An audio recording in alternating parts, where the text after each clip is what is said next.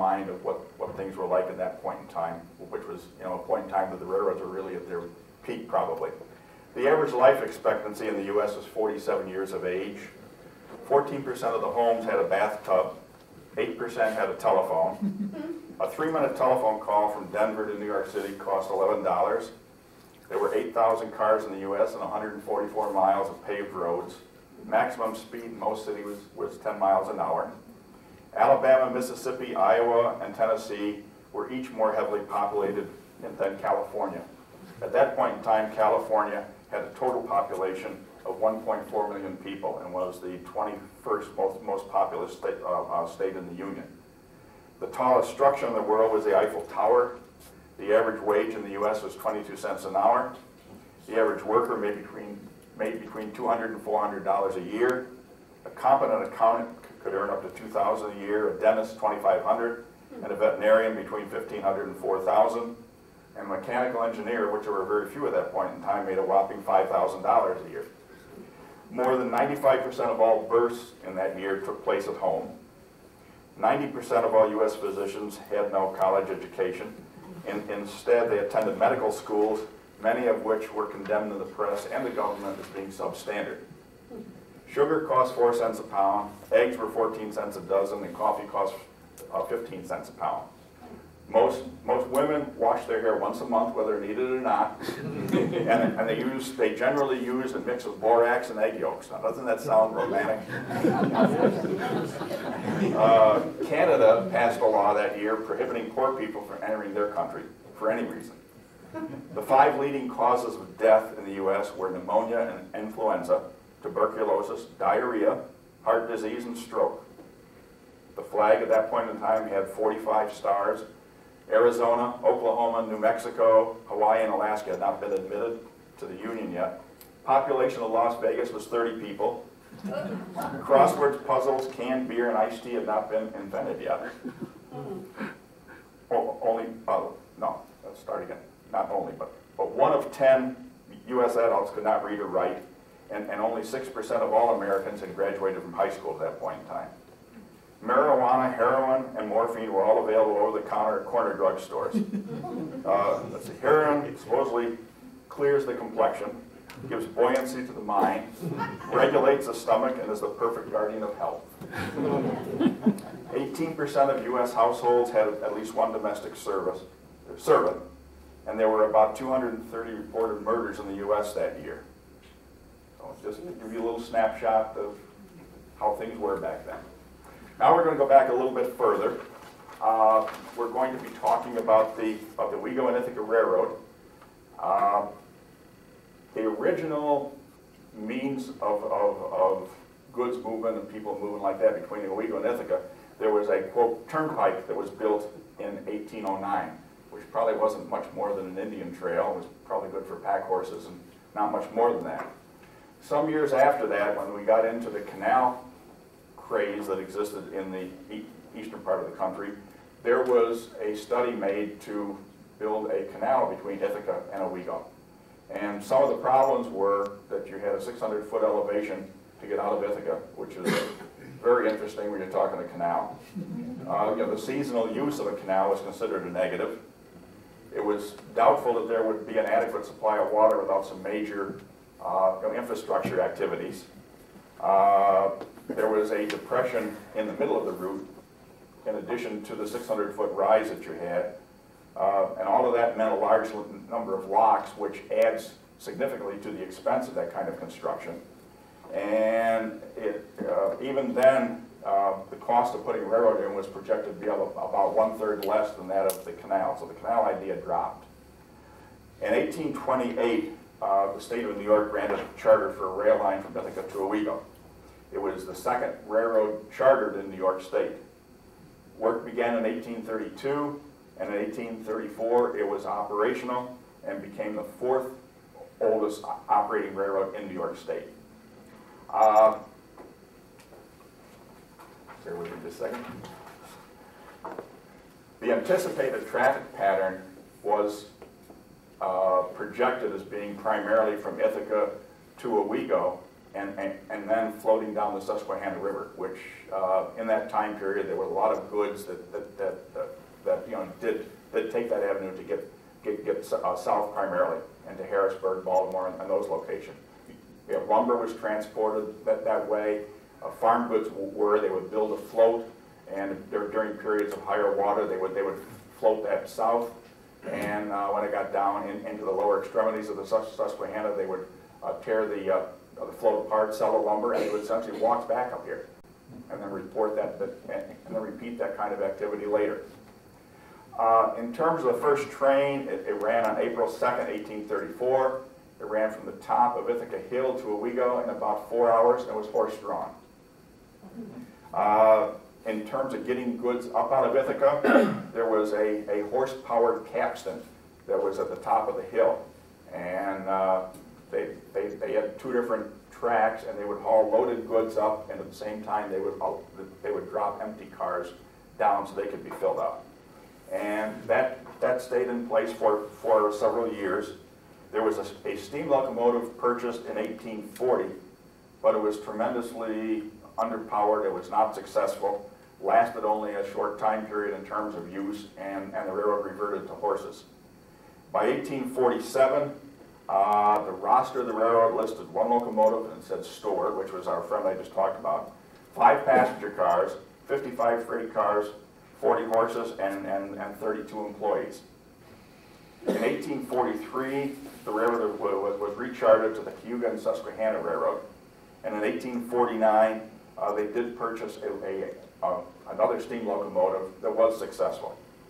In 1854, the track, which had been laid to the standard 4'8.5" gauge, was widened to 6 foot to be compatible to the Erie Railroad that ran through Owego. And shortly after that, you know, the Liggett's Gap Railroad purchased the Ithaca and Owego line, and the Liggett's Gap was soon to become the Delaware, Lackawanna, and Western. And they were looking for the ability to be compatible with the Erie because the Liggett's Gap Railroad ran as far as Halstead, PA, and was developing a relationship where they would you know, physically tie in with the Erie, but they needed the 6 foot gauge track up through here in order to be able to move the cars as they would on the Erie. So that lasted until 1878. At that point, it was changed back to 4'8.5". So, but what happened then is the commerce pattern changed, and that it tended to be mostly goods moving north now. A lot of coal and other products that the Lackawanna moved, and basically, you know, the railroad served as a path for the goods to get into Cayuga Lake, where there was a connection to the New York State Barge Canal and back on the Erie Canal. So that was the commerce path that you saw, and was the reason that the Lackawanna was interested. And some years later, they did acquire 2 branches out of Binghamton, one of which went through Syracuse to Oswego, and another went to Utica. So they ended up, you know, having multiple paths, you know, to get to the north. And it was not until 1882 and 83, I'm sorry, 1881 and 82, that the Lackawanna built from Halstead to Buffalo. And of course, those tracks were placed through here, just about where 17 lies. The Lackawanna, as a separate railroad, went out of business in October of 1960, when it merged with the Erie to form the Erie-Lackawanna. But between Binghamton and Corning, in 1959, the traffic patterns changed so that both railroads operated pretty much over the Erie for that distance. So you started seeing the Lackawanna tracks torn up at that point in time. Let's see, where am I? Okay, next page. In terms of anything significant, things were just the normal commerce, movement of people, that sort of thing, for the next, you know, several years. Even into the 1920s, you know, most essential goods were moved by the railroads. We're talking agricultural products, manufactured goods, just about anything you could need, appliances, what limited amount of that there was, It all came by train, and the railroad was the primary people mover also. And in those early years, there were Pullman cars that moved from Ithaca to Owego, and then on the main line went to various cities. You could go to Chicago, Philadelphia, New York City, Buffalo, a whole range of places by Pullman. In terms of local activity, the notes I was able to find talked about in Catatonk shipping potatoes, baled hay, and other ag products from Catatonk to Owego primarily. From Candor, in terms of goods going out, cattle seemed to be one thing that showed up in some of the material I had. It talked about cattle pens being located near the station, and small herds of cattle being moved through the village, placed in the pens, and 2 to 3 carloads of livestock being moved south out of Candor per week was the normal traffic that was generated. I'm sure that all the other goods like that came by rail were very important to Candor, as they were any communities, and communities back then that did not have rail lines to them, generally didn't have the growth that those that did had, and generally, life was a little tougher. You had to move goods from the nearest railhead by horse and wagon. Same thing is true with moving people, and as a result, it just stymied commerce. If you look at Nichols, for example, Nichols didn't have the Lackawanna until 1881. And you had the Erie Railroad across the river in 1849. And for that reason, there was quite a business in terms of ferries on the river, so that they could transport goods across, because a lot of times, bridges at that time period had weight limits and that sort of thing. So there was a ferry at Lounsbury, there was a ferry at Owego, there was one down near Hiawatha Island, and I believe one in Appalachian, and I think that's a fairly normal pattern across the southern tier.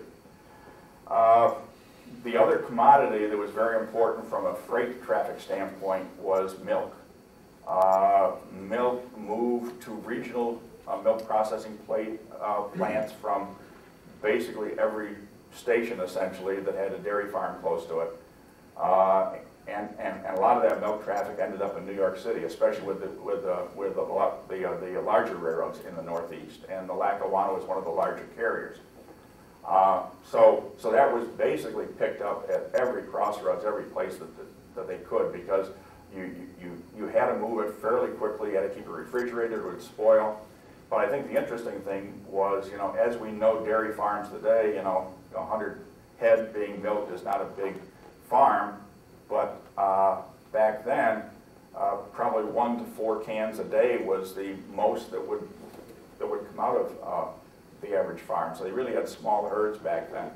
But the milk business was a very, very big part of the traffic for roads like the Lehigh, the Lackawanna, the O&W. The Erie had some, maybe not quite as much as the other 3. Milk moved from the New England states down into New York City, and also smaller cities en route. So that sort of traffic lasted until the late 30s. In some areas it lasted until the 40s. But by and large, in terms of a big revenue portion of Northeastern railroads, it was pretty significant by the start of World War II. Just as an illustration, my wife's family, her grandparents had a small farm in Columbia Crossroads, just north of Troy, PA.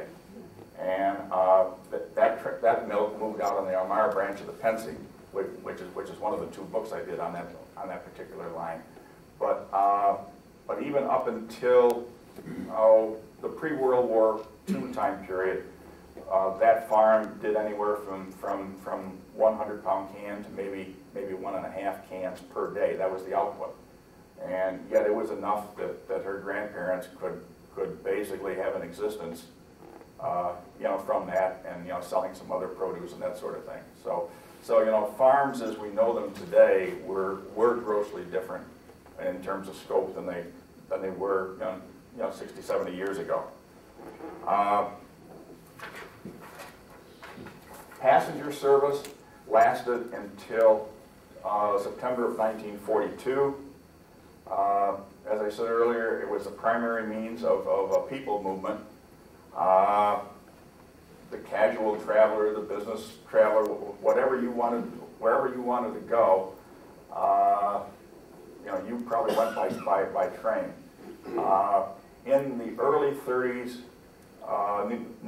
New York State was kind of ahead of its time in that there were about 30,000 miles of paved roads in New York State, which for the size of the state number of roads, it was a much higher percentage than almost any other state in the Union. In terms of moving people for the Lackawanna, one of the big sources of people traffic was Cornell University. And the Cornell student had the choice of either the Lehigh, which the main line ran through Ithaca, or the Lackawanna, which was basically a branch with little engines and so forth. In terms of scheduled time, the Lackawanna would move a person faster by rail from Ithaca to Owego to New York City than the Lehigh would from Ithaca going into Jersey City, or I'm sorry, into Penn Station, which they did after World War I. So, you know, the Lackawanna, they had a very short route going to New York City from Buffalo to New York, where typically these are measured. The trackage was 396 miles from Buffalo to New York by the Lackawanna. And the Lehigh was about 440 miles. And, you know, that adds up to time.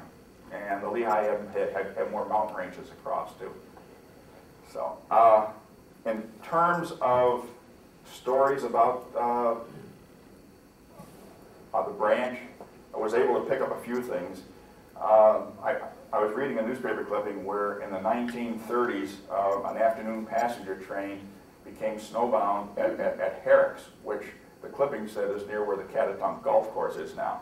Apparently the Herrick family resided there, and they became aware of the plight of these folks, so they went out with coffee and refreshments for the folks on the train until they were able to get it free of the snow.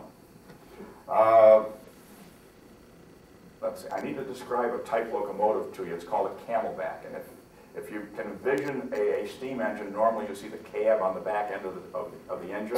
Well, a camelback had a cab that was in the middle of the locomotive, and there was a station at the rear where the firebox was, where the fireman would actually shovel coal in.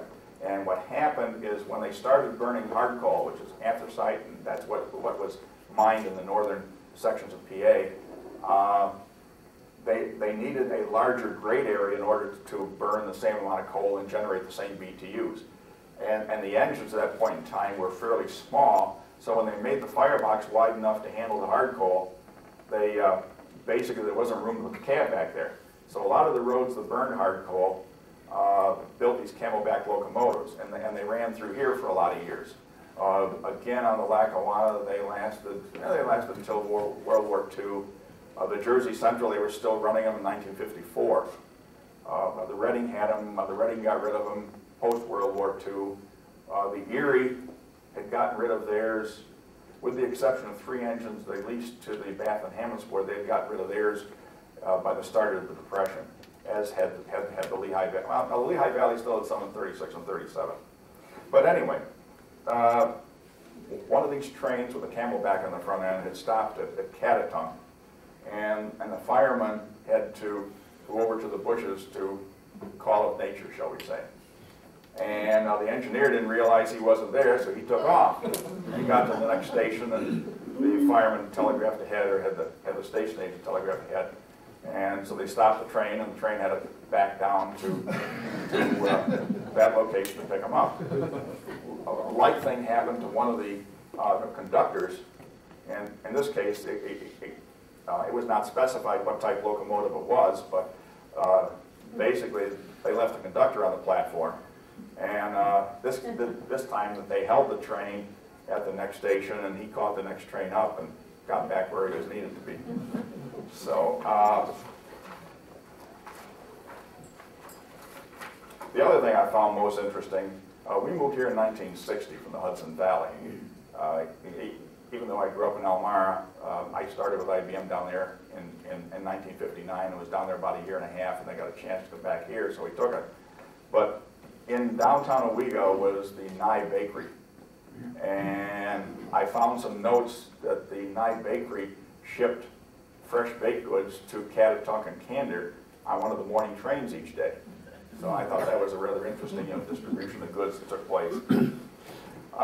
Probably one of the things that I consider kind of a fable, I've had people tell me that the curved railroad bridge in Owego is almost like the eighth wonder in the world. Okay, well, from an engineering standpoint, it was nothing unusual. It was just a straight section bridge that happened to be on a curve, so they make it a little wider to allow clearances and like that. But there had been a lot of what I would call myth about that bridge, locally in terms of its uniqueness, and probably for where you would see bridges around here, it's unique.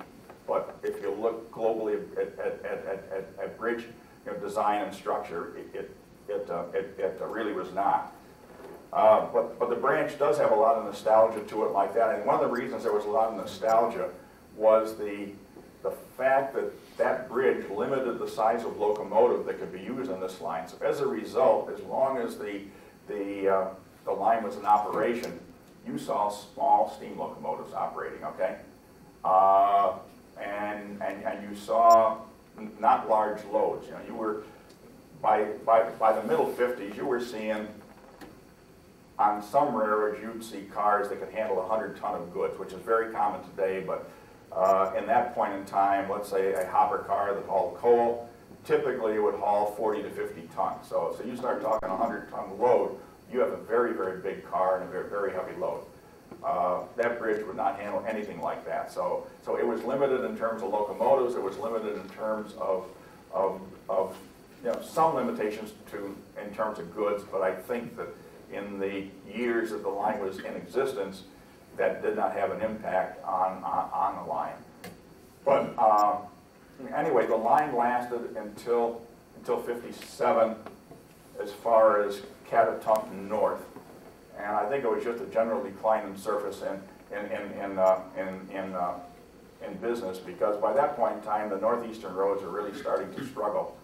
The Lackawanna had posted losses for a few years at that point, and their carloads was declining, and they were looking to divest themselves of some of their trackage, and they had a branch to Richfield Springs that ran off the line up through Cortland and Syracuse. That was dropped, and this branch was dropped. The other lines, I think, still had enough traffic and lasted until the EL time period. But anyway, there was a local thrust to keep the line open that I think centered around Catatunk. Maybe some of you can recall it, maybe better than I can actually, but my understanding was Warden Van Scoy wanted the line to stay open, and even went as far as offered to buy the line, or at least that portion of it, and operate it. But the Lackawanna would have no part of it. So my understanding is in the spring of 1958, the line was shut down, and the bridge, the last elements of it in this area, was torn down, I think, in the summer of 1959. I know it was 1959. I don't know if any of you know Lois Barden, but I used to work with Lois, and Lois's family, she grew up at the foot of the bridge on the North Shore, and they had several photos of the bridge before it was torn down and during the process of it torn down. In fact, there was one photo, and Howard, you may recall, Jimmy Howe. Okay, it's Lois's brother. Well, he went out on the pier, and he was, I gather, Jim's a little younger than I am, so he was probably maybe out of high school at that point, perhaps. But he stood on the pier with his head up between the ties, and one of them took a photograph of it. And so when you looked at the photo, it looked like the train had gone over and cut off somebody's head. Okay? So, but anyway, Lois let me borrow a lot of those negatives, so I printed up a lot of the shots of the bridge laying in the river. They did it in a time period of low water, so they get the steel out of there and so forth. But and of course, now if you get a dry summer, so the river is very, very low, you can still see the pier locations in the river. downstream from the existing bridge. The abutment's still there on the North Shore. If you go by Stackmore, there's still rails in the street that goes down to the middle school. And if you go down McMaster a little further towards the tracks, you can see the embankment. You can see the embankment in back of William Street. And of course, coming up 96, you can see it. And I believe the coal trestle is still in the village here, isn't it? There was The coal barn, yeah. Yeah. Okay. And I think up in Beesmer, as I recall, there used to be a restaurant up there called the Stables. And if you went across the street and walked down that street 100 feet, there was a base of a water tower that still said Lackawanna on it. And that's about my experience in terms of finding elements of the line. What I'd like to do, okay, another line that ran to Candor was the EC&N. Okay, it started out as the Utica, Ithaca, and Elmira. And that was a line that, let's see, the terminal was at 5th Street in Elmira, which is, they actually built the Clemens Parkway where the station was. And it ran north to Horseheads, and then out to Breezeport, to Erin, to Park Station. And Park Station was a station on that line. It dropped down the hill to Van Etten, ran to Spencer, came over to, I guess, what we call West Candor, and swung north up to Wilseyville, and ended up at Cornell, up on top of the hill and back of the campus. They used to have a power plant up there, and they used to move coal in there. Then it swung east over through Freeville, and at Freeville, it was interesting. The Southern Central crossed the EC&N at Freeville, and both became part of the Lehigh Valley Railroad system in from 1905 to 1910. So you had two branches of the Lehigh crossing each other. And back then, there was enough passenger business that this station was a tremendously busy station. And part of the track is still in from a lumber yard that's just off Route 281, just out of Cortland. If you take 281 north of Syracuse, you cross this rickety railroad track just beyond the N.W. Revere Place, and that's the EC&N trackage. And it went through Cortland, went up through Truxton and a whole bunch of towns that follow Route 13, and ultimately goes to the east end of Oneida Lake, Sylvan Beach area. And from that point, it went to Camden, New York, which is just above McConnellsville, and it tied in with a branch of the New York Central that ran from Pulaski to Utica. And that particular line, the Lehigh started cutting it back just about the beginning of the Depression. I've got some photos, and I wasn't able to dig them out, that were taken by a friend up in Millport, of the last train that operated on the line, and it ran from Elmira to Van Etten and terminated. And that was, I think, in 1938. There was a very big trestle on that line at Park Station, and there were some impressive photos that were taken of that being dismantled. It was a curved steel trestle. I had a gentleman call me about 1.5 years ago who lives along 96, and to be honest, I didn't jot down his name, but I'll tell you what he found. The embankment for that line ran through his property, and he had acquired a metal detector. So he was out on the embankment, and up until 1890, 1895, all trains didn't have knuckle couplers. A lot of them used I'll call it a link, basically a steel oval that was probably about 10 inches long, maybe 4 inches wide, and they actually dropped a tapered pin through a hole in each of the cars. It's called Lincoln pin coupling. And he found a link with his metal detector, but he also found a journal box, which is the cover on the truck where the end of the axle is, and they have a bearing that they had to keep lubricated. He found a cover that had cast in it the Tioga Railroad, which was a line south of Corning that ran down into Blossburg and that area, and you'll pick up some semi-bituminous, or I'm sorry, semi-anthracite coal down there that the Erie and the New York Central hauled out. And that road ceased being the Tioga Railroad prior to 1900. So that journal cover had been laying there for a lot of years. I think probably the quantity of goods moved on that particular line of the Erie was, I'm sorry, that particular line of the Lehigh was quite a bit less than what moved on the Elmira branch, primarily because the point in time that it was torn up versus the point in time that the Ithaca branch was torn up. So that kind of covers what I have. Does anybody have any questions, anything that they'd like to add to it? I'm game for any comments. Anybody has any questions? Yes? When were the switchbacks put in Ithaca? The switchbacks were put in about 1850. When they had the capstan that was horse-drawn, that was before the time period of the switchbacks. And when they got that second steam engine, I think it was 1847, they still used that same process to get the loaded cars up the hill. But I think when the Lackawanna came on the scene, or the Liggets Gap Railroad, at that point in time, they re-engineered that so they would have switchbacks and could pull the goods up by locomotive at that point in time. And some of the photos I've got here do show some elements of the switchbacks. They start out showing the main line in Owego. So if you kind of go, if you're facing the picture and you go left to right, the first photo is the Lackawanna Limited in 1939 under the Court Street Bridge in Owego. And there's another shot of a non-streamlined steamer, which is also the Lackawanna Limited, and then to the rear of that is the Ithaca train.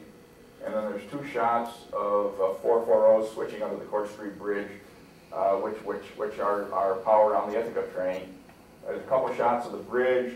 There's one shows a train running out in back of the houses on William Street. There's a shot through the rear of a car that was taken above George Street in Owego. And there's a shot of the right-of-way and of a locomotive underway. Then there's a shot at the top of the hill looking out towards the valley. Then the rest of the photos are all in the Ithaca area showing the engine terminals, some freight cars, showing elements of the switchback, showing the Lehigh tracks paralleling the Lackawanna tracks, and then a couple of shots taken inside the caboose. Most of the photos were taken by a fellow named Lou Bullock, who lives up near Whitney Point. And he got out a lot in the 30s and did a lot of local rail photography. And a friend of mine up at Auburn had these particular negatives, so he let me borrow them and print them up. But I've got about probably 850 Lackawanna photos, and the only thing I've got in the Ithaca branch personally is the ones in Owego. So I'm always looking for railroad negatives. Anybody has any? So, yes. The line between here and Ithaca, did it have to go over any gorges on the way to Ithaca? Are there any remnants of abutments left on I think there was anything significant. There's a fairly significant trestle in Brookendale. You're right, there was. You're right. Yeah. It was a wooden trestle. I don't think it was ever steel. Okay. Okay. Good. Got a question? Got an answer? Thank you. The Lehigh went over a trestle, but the DL never did. They were down in the bottom. Okay, is this in the Brookendale area? Yeah. Is it? Yeah. Okay. Big. You mentioned Cornell who's riding the train. Mm-hmm. One of the high school kids that came to Candor before they centralized Okay. had to come on the train, say from Brookendale or Catatoke or other places, Wilseyville. Mm-hmm. I talked to Russ Manning, who lived up on the hill there out of Wilseyville, and he walked all the way down to the station, which is about 2 miles from where he lived, and he said his permit, or his pass, cost him $1, I think it was $1.34 or $1.37 for a month Really? to come to school in Cambridge. Even though he lived on a farm, he didn't like to get up mornings. And he lived about 2 miles from Columbia Crossroads and maybe 4 miles from Troy, which is where I went to high school. And so he would have to get up in the morning and then walk to Columbia Crossroads to catch the train to take him to Troy. Brought him home the same way. Except he knew when he didn't get up in time. So when he didn't get up in time, he instead of trying to catch it at Columbia Crossroads, he would walk across the fields to the track, which was a much shorter distance. And they knew him well enough that they'd stop the train, pick him up, take him to school.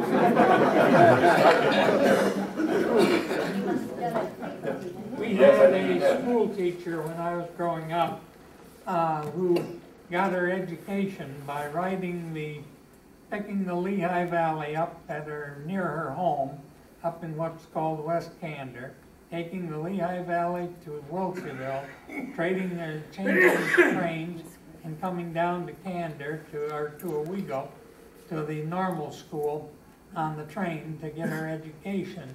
And Lucy Gooding, her name was, and she taught 8th grade when Howard and I were in school, and she was one humdinger of a teacher, I'll tell you. We used to call her Miss Aspirin USA. On a good day, we could get her to take at least 8 aspirin between 9 o'clock and 4. Good incentive, right? Any other questions or comments? Tell us why Yes, Walt. tell us why the standard gauge is 4'8". Because it goes back to Roman times. If you ever visited York, England, there's a small archaic business section right in York, and the pavement there still is structured from when that was under control of the Roman Empire, and I assume it's not the original stones, but there is basically grooved wagon tracks in front of these businesses and there's no automobile traffic in front of this cluster of stores, but that's gauged at 4'8½". So It was quite the width of the Roman chariot. yeah, right. Which was the width of 2 battle horses. Was that what it was? Is that how it was determined? Also 2 battle horses. Interesting.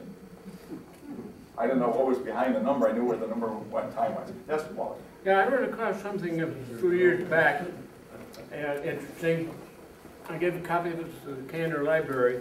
It was a bill of lading from the DLW for buffalo hides for about the 1890s. It went to Juan's tannery for the shoe factory. And that was one of the things, of course, that came into Candor for our business here. Did they have a tannery in Candor in that time period? Did they? Oh, yeah.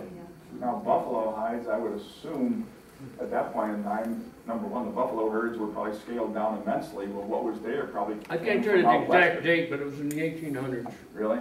Yeah. That was, The library still has that, I imagine. I would hope so. that was a pretty big business, actually, because there was lots of hemlock trees around here. And Yeah. it used the bark in the Mm-hmm. tanning process, so Yeah. I've got some old Tally tally books books that that was Tanner. told how many hides they would load on the cars. Big business. Yeah. I've got a book on the tanning industry in Pennsylvania and another one on the tanning industry in the Catskills, and you know, same thing there. You know, it was big business. And yes. Any famous politicians or personalities traveled through Candor on the train? Not that I was able to determine. I'm sure there were some, but Teddy Roosevelt. did he? Yeah. Okay. Good enough. Yes, ma'am. I had quite an experience back when I was in high school with the railroad. Ben Ziles had tours on the railroad that picked up high schools from we had to go from York Valley to Ithaca. Mm-hmm. And I don't know how many carloads of seniors there were on that train. And of course, we went back and forth between the trains, and it was quite an experience for a country kid that'd never been on the Fairfield. And another one, just after I graduated, my brother was working in Schenectady, and I went up with him, stayed at my aunt's for a few days.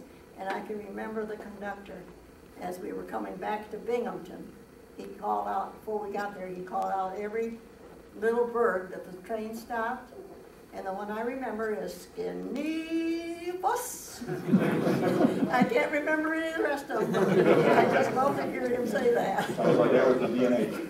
But we had a good time going to Washington. And some of the girls, they made dates between the boys on the other schools. We had a good time.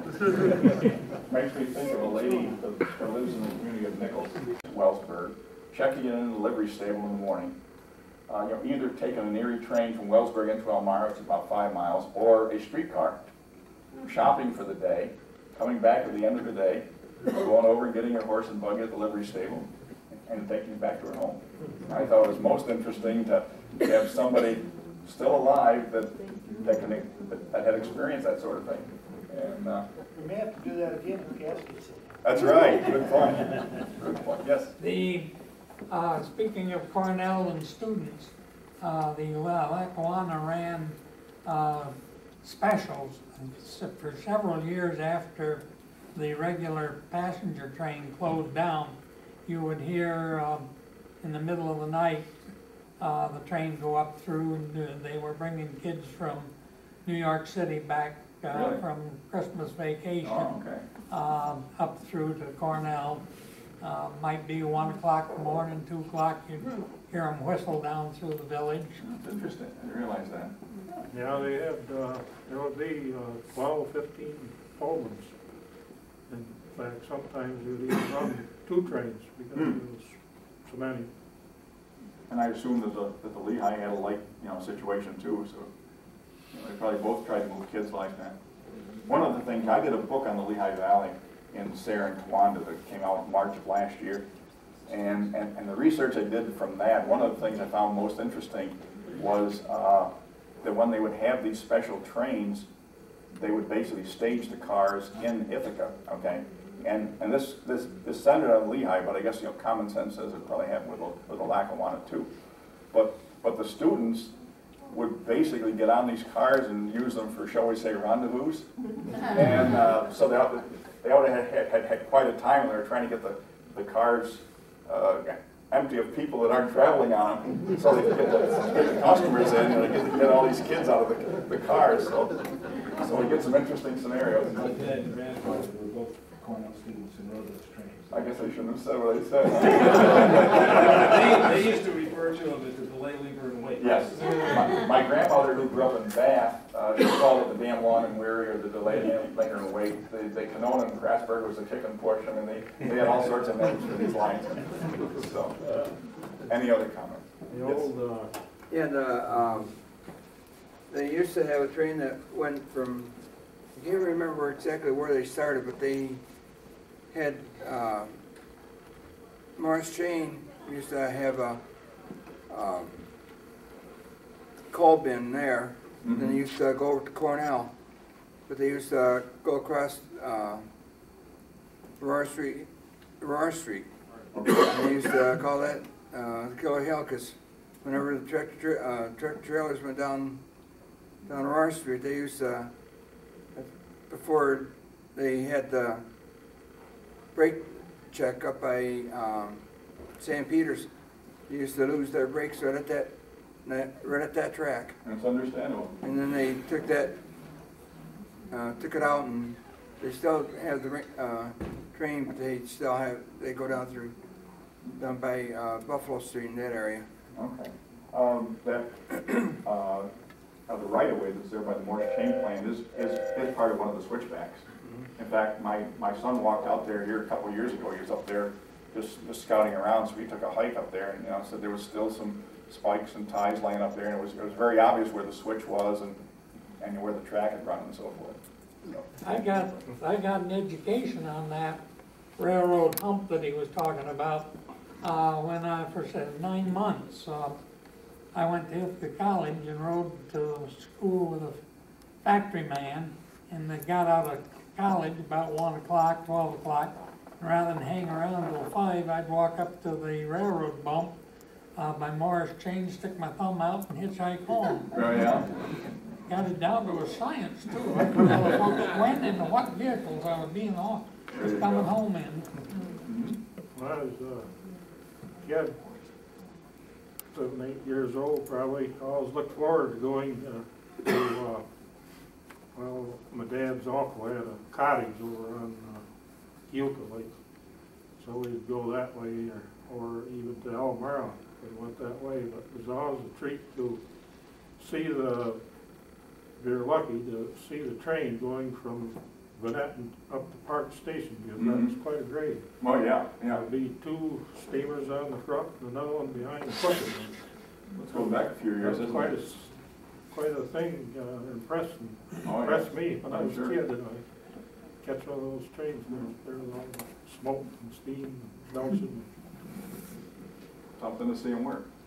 Okay, well, thank you very much. You've been a very, very, very enjoyable audience.